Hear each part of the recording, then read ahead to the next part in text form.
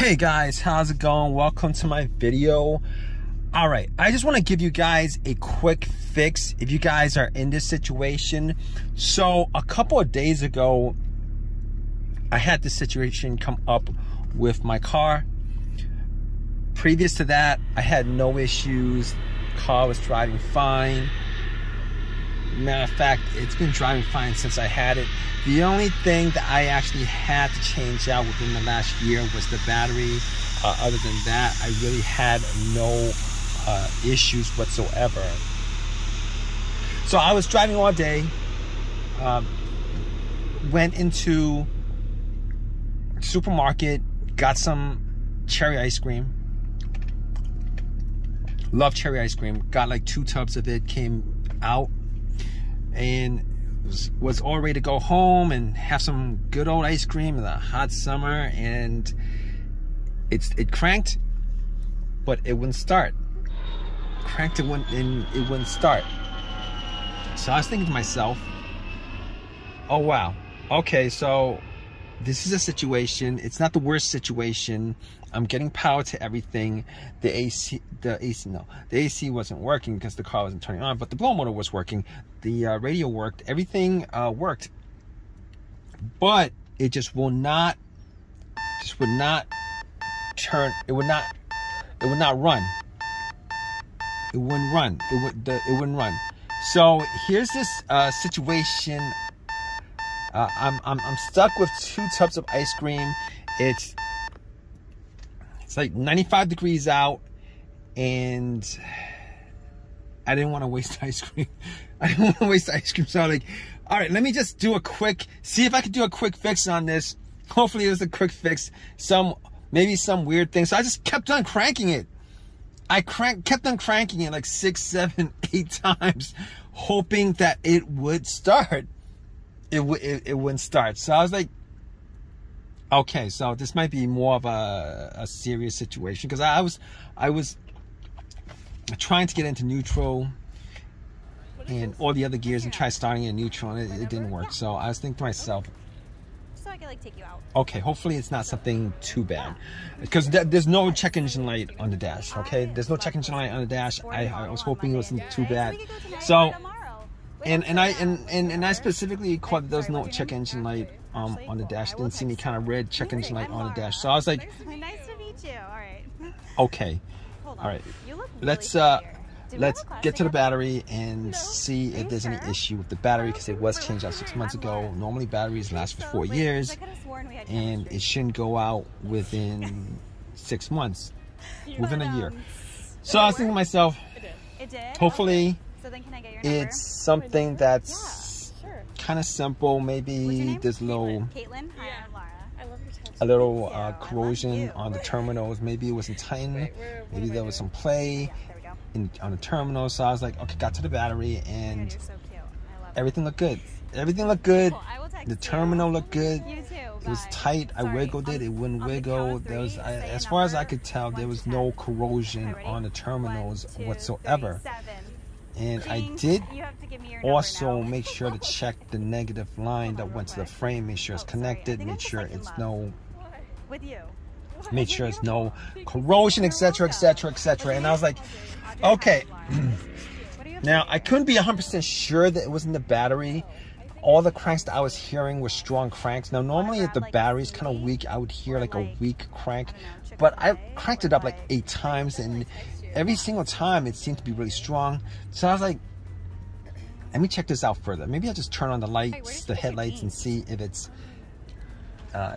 bright. And the headlights were bright. So I was like, oh my god, wait, hold on. I was like, here's the problem. You're so hot. All right, the battery seems to be good. Thank you. Now, should we hang out sometime? Obviously at this point I'm thinking 99% sure it's not the battery, like 99% sure it's not the battery. But I was thinking to myself, what if it could be the battery? You know, because I gotta get this ice cream home. What if it could be the battery? All right, because it's 90 degrees out and there's no AC. All the windows are down. Ice cream is melting. And I'm thinking to myself, all right, I do have a jumper pack. One of those no codes that I got from Walmart. Like when I had that battery issue, about a year ago. So I hooked it up. It was 75% loaded. Turned on. Try to start the car. Same thing. Nothing. No. It was a crank. No start. Same strong crank. No start. So I at that point I ruled out the battery 100%. 100%. I ruled it out. So basically, I got back in my car, really hot, and I was thinking, I gotta throw out this ice cream. You know, it's like, you know, I'm like 15 minutes into this hot weather. You got ice cream. It's gonna be melted within like 40 minutes. That's what I was thinking. All right, it was pretty soft, you know. So I was like, maybe I should eat this ice cream. Maybe I just eat some of it and then throw some of it. But I'm getting off track right now. But I was thinking to myself, maybe it's the crankshaft, maybe it's the camshaft, maybe it's the mass airflow sensor, maybe it's any of those things with a sensor, and maybe it could be all those things. And I record to myself. You know what? There was no check engine light. I remember looking at the dash.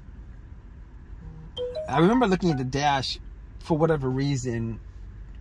You know, I remember looking at the dash and I didn't record a check engine light because I would have noticed it. All right.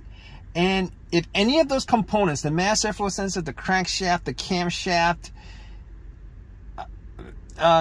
you know, the throttle position, if any of those sensors, any of those sensors had any issues whatsoever, for the most part, like 99% of the time, if any of those sensors has issues, there's a good chance 99% of the time that the check engine light will illuminate or at least blink. Now, I didn't have an OBD2 scanner on me to scan it all the way through, so I don't know that 100% for a fact, but I know that I could probably rule out most of those things. Most of those things, though.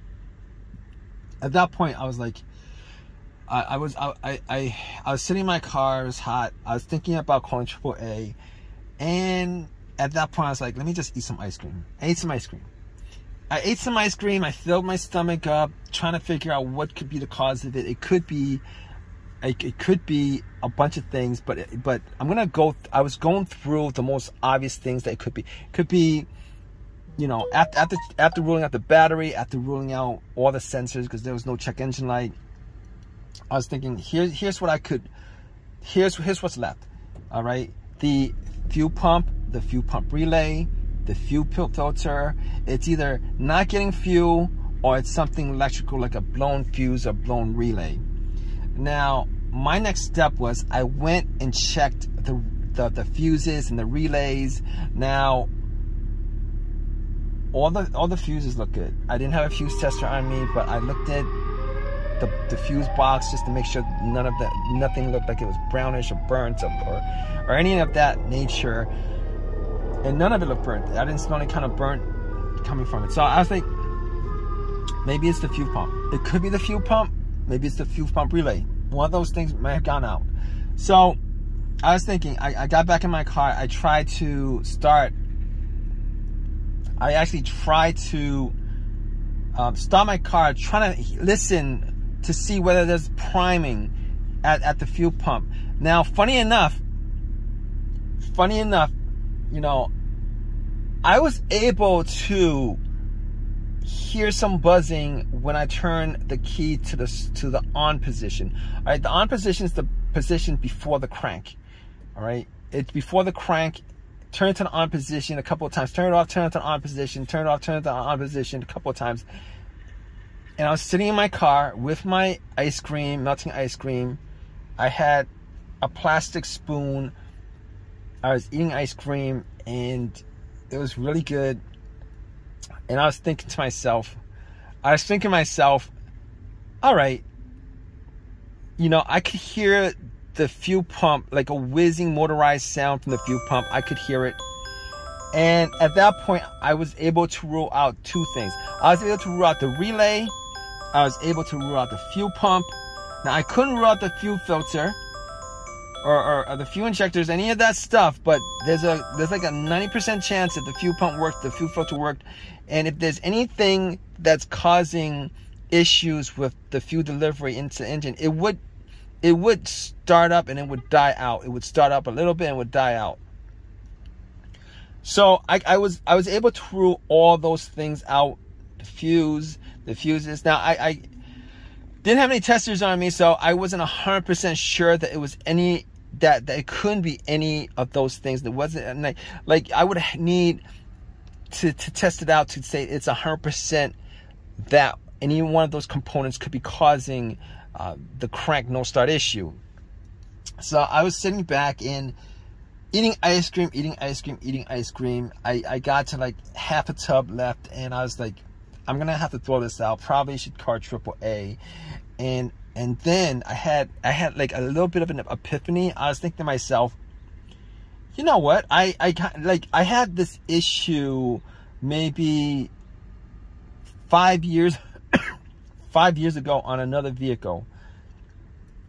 Ran through a lot of the tests, but had it towed, and funny thing is, it turned out to be nothing more. I spent money on towing at that point, and it turned out that it was something that was pretty simple. It was something as simple as the key fob, or the key fob itself not being picked up or recognized by the car's computer, or it was the key fob battery. Now, I've never changed the key fob battery since I had this car, and I wasn't 100% sure whether it was the key fob battery that could be causing the situation, but there is a chance the key fob battery could be causing the situation, particularly if you rule out all the things that I ruled out. So at that point, I was thinking to myself, you know what? I'm gonna take the key fob battery out, because I can't tell 100% whether that's causing the issue. But I went back into the supermarket. All right, I took the battery out of the key fob itself, the remote, got a battery, popped it in, and I was crossing my fingers that it was something as simple as that, because I had no issues with the vehicle previous to that except for changing out the battery. And guess what, guys? Once I got in and tried to start it, it cranked up. It cranked up immediately. It's cranked up ever since. I've had no issues whatsoever since. I've had no issues whatsoever since. It's as simple as that. So a lot of times, well, yeah, a lot of times, you know, it could be one of the components that I went through, but sometimes it could be that as simple as your key fob battery that's causing the issue. So if you guys are in this situation, I'm sure you guys are, if you guys are watching this and you guys want to rule out something that could be causing your crank no start situation, and you guys want a very, very, very quick fix, definitely try this out. Okay, take the key, especially if you guys haven't changed the key fob battery in a while, take the key fob battery out and go to your local, wherever it is, CVS, and any place that sells these little flat batteries, buy yourself one of these batteries, replace it, pop it in, and try to start it. If it starts up, then you're all in the clear. Now, obviously, if you guys are still having a crank no start situation, then that's another issue. But if you guys are in that situation, you guys could probably rule out this key fob, low key fob battery or dead battery on your key fob situation, which is definitely worth it to do. Because if you guys are in this situation where you guys are trying to troubleshoot issues, etc., this is probably one of the things that get to a lot of people, or get to most people, because when they come across this issue, they think that it's probably a component in the car that's causing it, and they won't actually go to other scenarios that might be causing it that has really nothing to do with the electrical or mechanical working of the car, but instead it's probably related to something that they wouldn't normally think or would be causing an issue like that. But anyway, I hope you guys have I hope this helps you guys out, if you guys are in this situation, and I hope you guys have this fixed. It's as simple as this. All right, if you guys have a comment, please definitely leave a comment in the comment section. Please subscribe, please give me a thumbs up, all that good stuff. All right, guys, take care.